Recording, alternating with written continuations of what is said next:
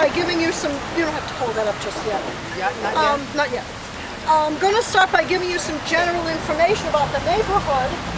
And I have a wonderful visual aid here for you. This map was done by Historic Newton, and it shows the neighborhood in about the year 1917. And the colors are green, blue, red, and yellow. And there's a legend at the bottom. The green is for the Irish, the red for the French, the blue for Jews, and the yellow for Italians. And what they did was they put little stickers on the map to show you where people lived and what the population was like in that year. It is not 100% because the little stickers took up a lot of room. It's not every single house, but when you look at the map, you get a real idea of what the neighborhood was like in 1917. So you can pass this around to look at, and if you have questions, we will try to answer your questions.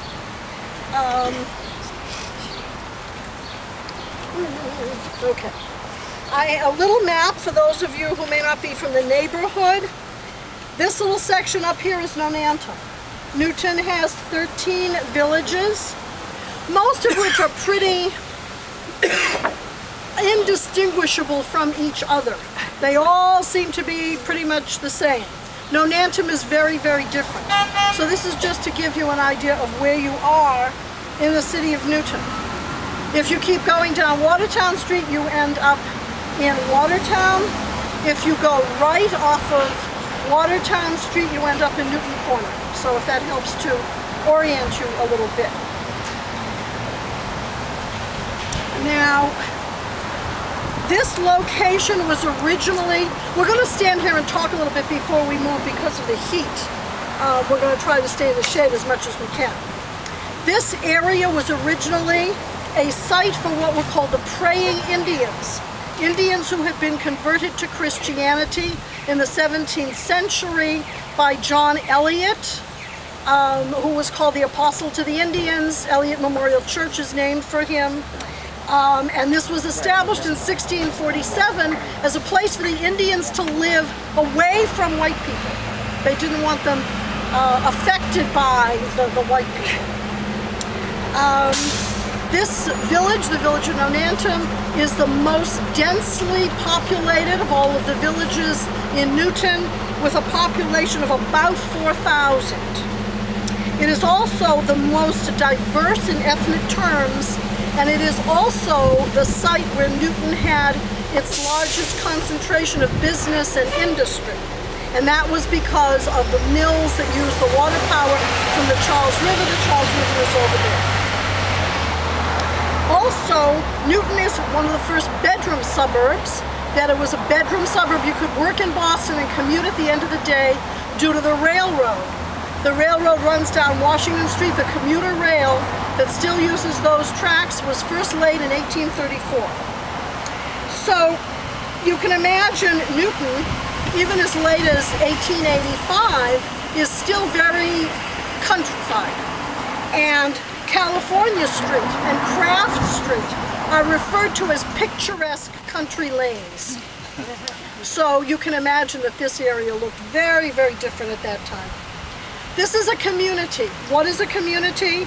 It is an area that has a limited geographic designation, common social facts, and associations. This community shares geographic locations, certain socioeconomic facts, but it also is very different in terms of ethnic and religious affiliations. This neighborhood has been home to Catholics and Jews, French speakers, Yiddish speakers, and Italian speakers, and Russian speakers as well. It is a community, but it's a very different kind of community. It's one big community with little ethnic pockets. Let me give you a few statistics, just roughly, to give you a sweep. In the year 1885, the population was almost 20,000. There were 190 black residents in Newton, but they didn't live around here. They lived over near St. Bernard's Church, where Myrtle Baptist Church is now. The census recorded 31 churches, 5 Italians, and 1 Chinese man. Now, the mills provided jobs for local residents, and the housing that they built for the local residents were usually small 4-room houses, 2 up, 2 down houses. If you walk this way toward Walnut Street and Linwood and that area, you see these beautiful, gorgeous, big Victorian houses. Believe me, that was not where the poor people lived. You can, as you drive down Watertown Street, you can see the neighborhood change from the homes of the wealthy to the homes of the workers. Now, the immigrants who came here came in waves. There would be a wave of some group. The first who came were the Irish, and they founded St. John, they founded Our Lady's Church in 1873, followed by the French. Did you know that there was a large French community here in Newton? Well, you're going to hear about it. Then the Italians, and finally the Jewish immigrants who arrived around the turn of the 20th century. These were separate groups, as you'll see from the map.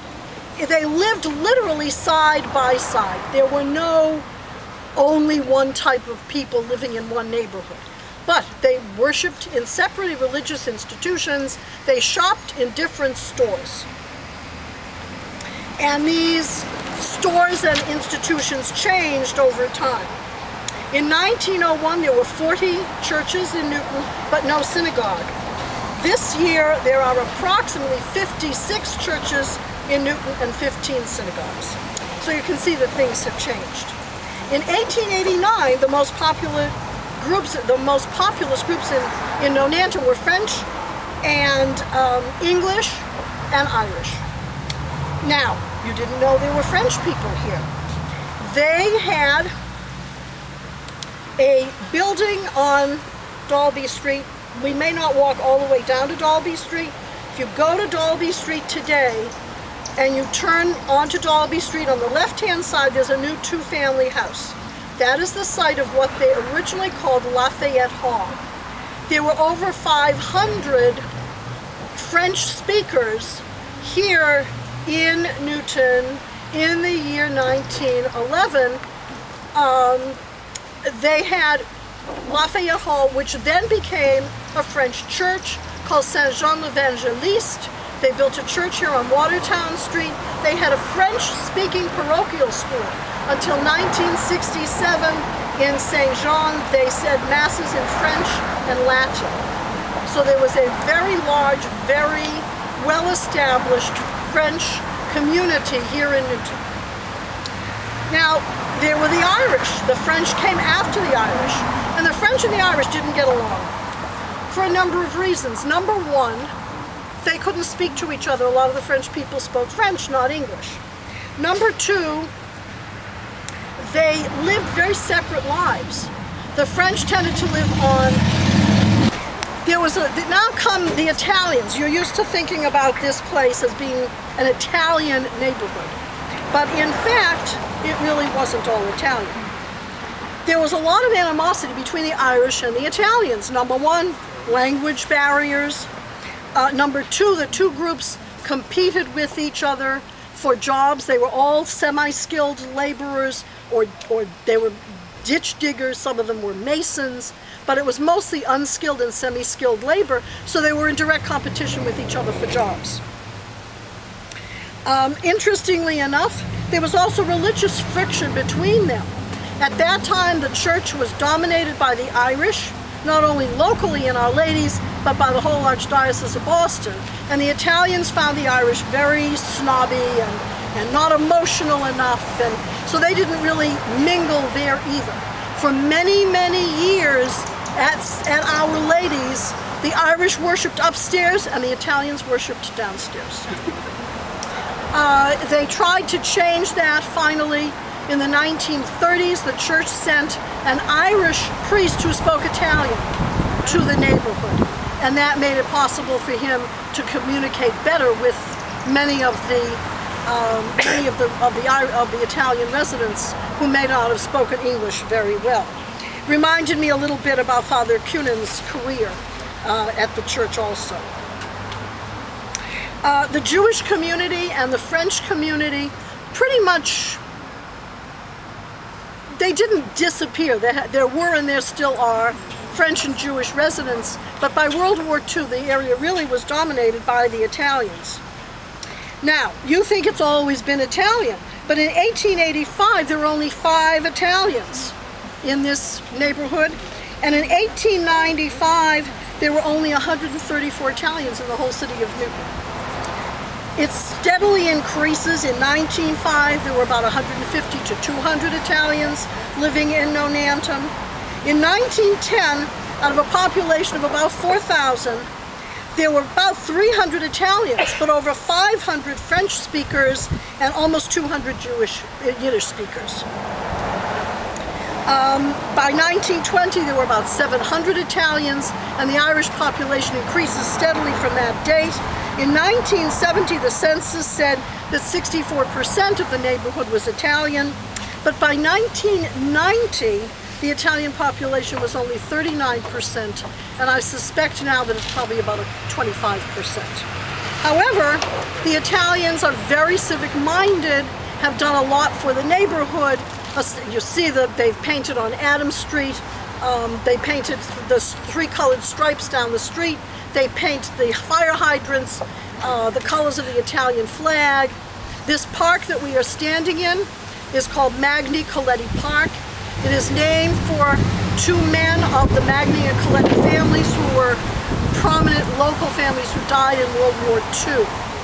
And the war memorials in Newton are all the result of activities by the Italian community. Post 440, for example, on California Street, and others are the result of members of this community who went to the city and said, we want this memorial, you need to give us a little bit of land, we're going to put up a plaque to honor the people there, etc.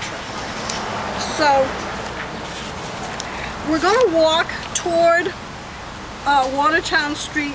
First I want to show you a few pictures. You can pass these around.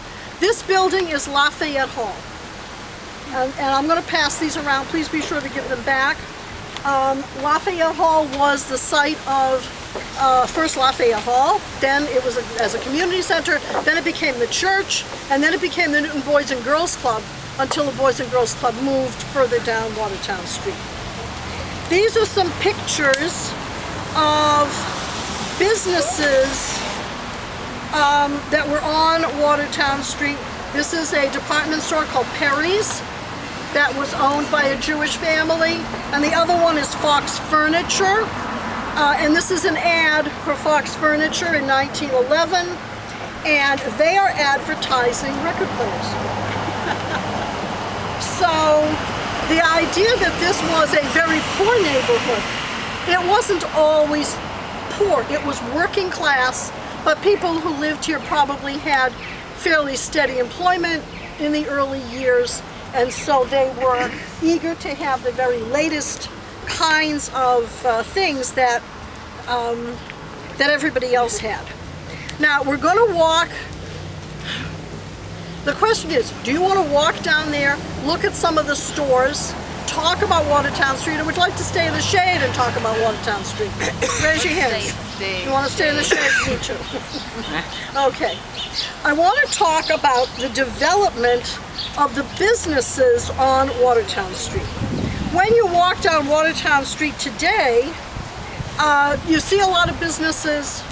What I've done is I tried to convey to you the way in which the Jewish community dominated the business life on Watertown Street, really until about the late 1920s or 1930s.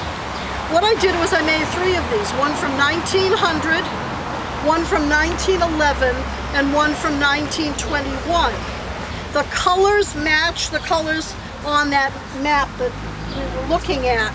The green is for the Irish, the yellow for the Italians, the red for the French, and the blue for the Jewish community. Now, obviously, the street doesn't look, you know, if I'd made something this wide, it would be very clumsy. So the numbers start high and go low, and it identifies some of the kinds of businesses that were available. Interesting, at one point there were 17 Chinese laundries in Newton. They were not all on Watertown Street, but in fact in 1900 there was a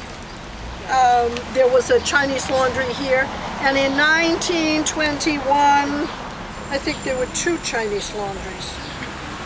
So that's another indication, by the way, of finances, that if you could afford to send your stuff out to have it cleaned, everybody didn't have washing machines.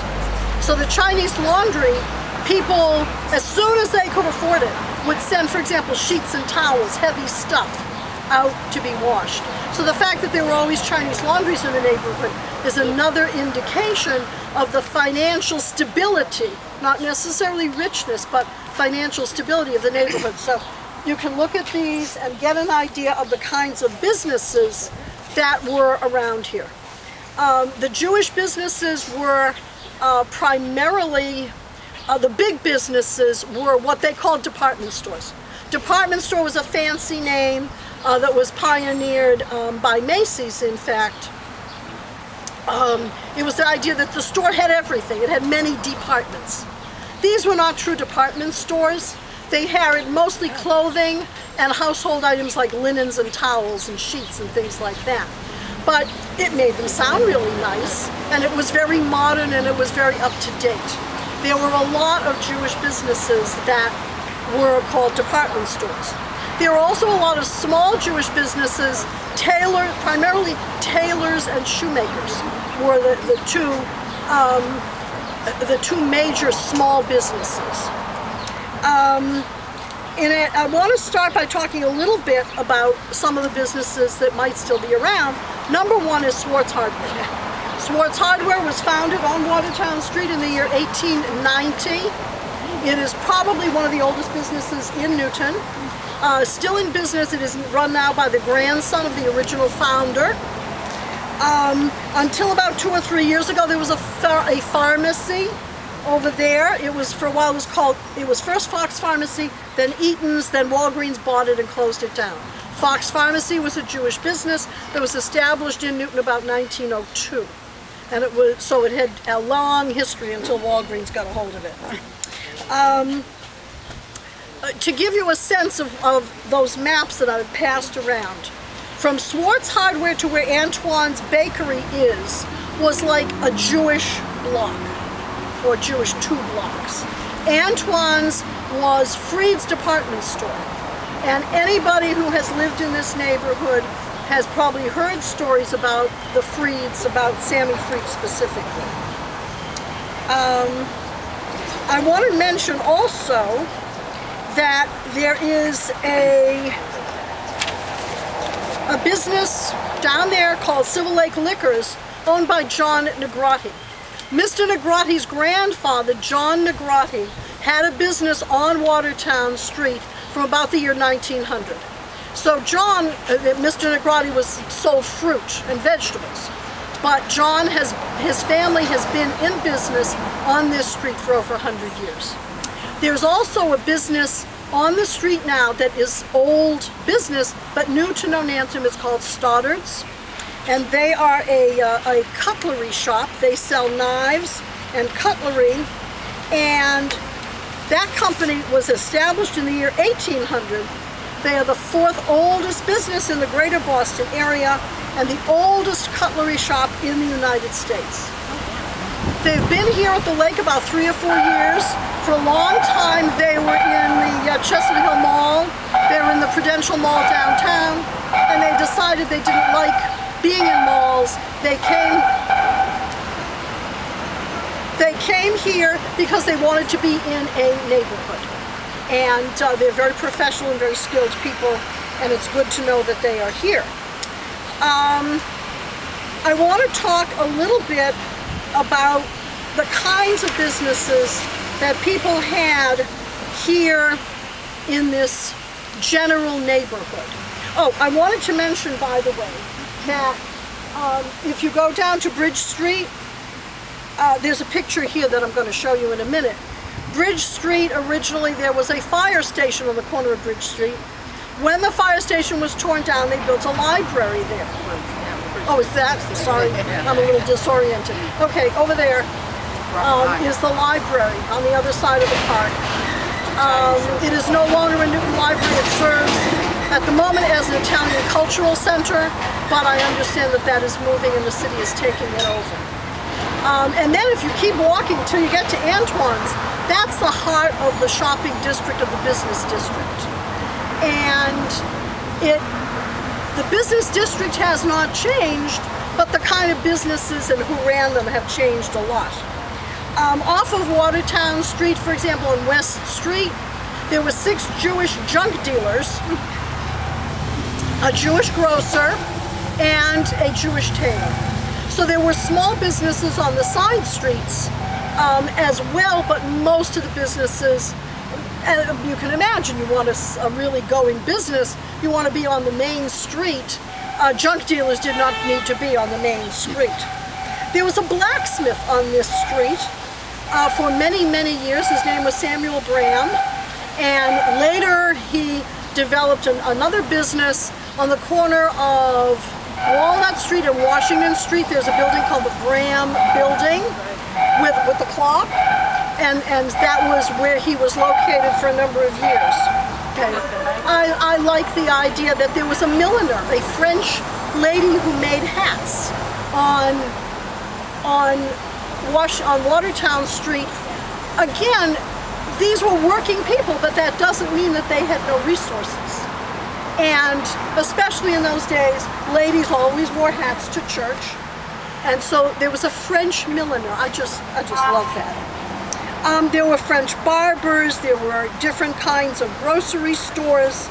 Oh, and another little thing is there was a billiard parlor next door to Swartz Hardware. Flaherty's Billiard Parlor. Now, today billiards is a very classy thing, you know, but in those days it was considered to be a very lower class activity. And middle class people and upper class people looked down upon billiard parlors. We also sometimes call them pool parlors. Those people shouldn't be sitting around playing pool, they should be out working. Or they shouldn't be sitting around maybe drinking beer and playing pool, they should be out working. So I think it's really interesting that probably for about 20 years or more, on Watertown Street there was a billiard parlor owned by Mr. Flaherty. And I like the idea that there was such a thing. It gives a little bit of flavor to the neighborhood. Just briefly, I mentioned about the Chinese laundries. In 1990, there were 416 Asians on the census in Newton. There are now, including South Asians, people from India, over 10,000. The Asian and South Asian population of Newton is around 10 to 12% now, which is an enormous change from 1885 when there was one Chinese man living in the town. Okay, just very briefly, I want to talk a little bit about three things. Okay, number one, this is a community made up of people from many different backgrounds, many different ethnic groups. And you see the ways in which they interacted with each other, sometimes alone in more isolated ways, but they were living side by side. You couldn't avoid the neighbors all around you. And there are a couple of people that I want to mention who had a big impact on this neighborhood. One is Sam Freed. Freed's department store was a dry goods store. He sold clothing and sheets and towels and stuff like that. He was like Santa Claus to the people in this neighborhood. If your child was going to have a first communion at the church, and you didn't have the money to buy the shoes or the dress or the little suit, all of a sudden, in the middle of the night, be a knock on the door, and there'd be a box on your doorstep. Your child should not be ashamed in front of his friends because you might have been short of money and couldn't afford to pay. He knew you would pay when you could. In addition, Sam, I don't know about this stuff, okay. He taught local kids how to drive. Not everybody had a car. And if you wanted to get around, it might be important. Maybe to get a job, you needed to be able to drive. So he would take kids out and teach them how to drive. If a local kid got into trouble and went to jail, Sam would go and visit him in jail. And when he came out, Sam would try and help him find a job. He helped people study for the citizenship test so that they could become American citizens. He was so important. Now, these were not Jewish primarily. Sure, they were Jewish people who needed help as well, but primarily they were not Jewish people. And when he died, Father Robichaud, who was the priest at the French Catholic Church, said a mass for him. He had that kind of an impact on the people in his neighborhood. The other person I would like to mention, of course, we cannot be standing in an Italian park without mentioning Fat Pellegrini. Fat was the institutional version of Sammy Fried. Sammy worked on his own. He did individual things for individual people, was involved with every part of the community. Fat did things for the whole community. The major events, the Nonantum Christmas Children's Party and the Senior Citizens Picnic and Barbecue that he used to run every year. He also worked with members of every organization in the community. He worked with the American Legion. He worked with the St. Mary of Carmen Society. He worked with the neighborhood associations. And the estimates that he, over his lifetime of service to this community, that he raised and distributed probably about $1 million. And nobody has come forward in this neighborhood. Oh, and of course you all know about the competing Memorial Day parades. He did not feel that the city honored its Nonantum neighbors enough. And besides, the parade was way over there. We don't live over there, we live over here. So for many, many years there were 2 Memorial Day parades, and he always used to say that his parade was much better than theirs. Nobody has come forward, and perhaps that is a measure of how the neighborhood has changed, how community has changed, that nobody has come forward to take his place, to demonstrate the community spirit that existed here in this neighborhood. I want to just very, very briefly point out this. This is part of an historic exhibit that was at the Newton History Museum, and it features, number 1, information about the Schwartz family. That gentleman with the bowler hat is Mr. Jacob Schwartz, founder of Schwartz Hardware. These 2 pictures, this picture was taken in 1911, and this picture was taken this year. This is the view of Watertown Street then and the view now, and it really has not changed at all. Since I was one of the people doing the exhibit, I threw in my family. This is my grandfather. We're going to talk about the synagogue in a minute. This is my grandfather, founder of the synagogue, and this is my father. My father was born on 59 Clinton Street. One of Nonantum's traditional 4-room houses, and in 1912 the family moved to 93 West Street. If you go down West Street, there's a big blue house on the right-hand side. That's where he grew up. Right, so you walk down there and see something about these old houses. Has everyone had a chance to see these old maps? Thank you. Okay. We're going to walk down now to the synagogue. Anyone who's interested, I'm going to do a tour of the synagogue. Come in and you'll come inside, and I'll talk to you about the history of the Jewish community, which I really didn't touch on here because I knew I was going to do it later. And as we're walking down Adams Street, most Newton walking tours consist of, oh, look at the pretty houses. Nonantum doesn't have very many pretty houses. This is working class area and working class housing. There are a couple of houses on Adams Street that I will point out as we're walking toward the synagogue. The traditional housing in this neighborhood were 4-room houses. 2 rooms on the first floor, 2 rooms on the second floor.